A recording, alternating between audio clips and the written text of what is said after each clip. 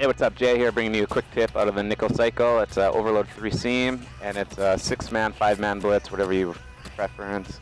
What you do is base a line, reblitz right outside on linebacker, reblitz left outside linebacker, do the shake, and you're going to get quick pressure, usually on the right side. Aldon Smith is going to come off the edge. If he does get picked up, the defensive back will usually probably end up coming in. So, let's show you. I know I'm a little bit of a weenie running this, but what I use, boom, right in there.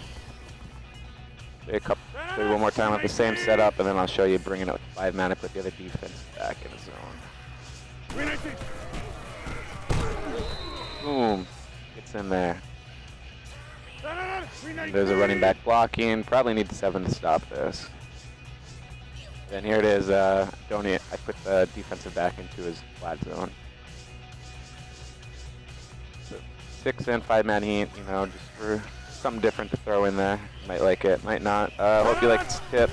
Like, subscribe, peace out. Blue 58!